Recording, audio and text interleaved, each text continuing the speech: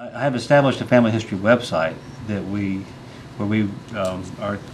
our family can collaborate in family history, and we've got pictures and stories and so forth for our family there.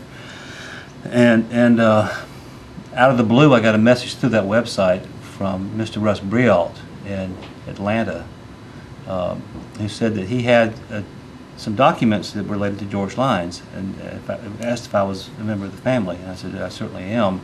I called him on the telephone. He gave me his phone number. I called him on the telephone, and it turns out he had bought some furniture at an estate sale in 1978, that in one of the drawers were these papers. And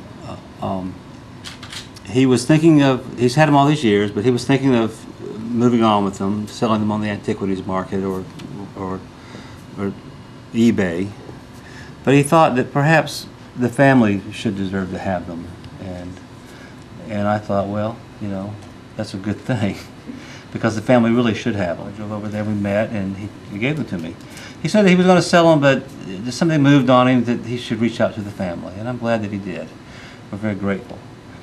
And now there are so many descendants of George Lynes. How can you say, well, now the family has it if I have it? You know, there's 300 or so descendants, you know, so and everyone deserves to see these and to handle them and feel them and see them and smell them and be part of them. So rather than have them just in my home, I thought best to put them in the public trust.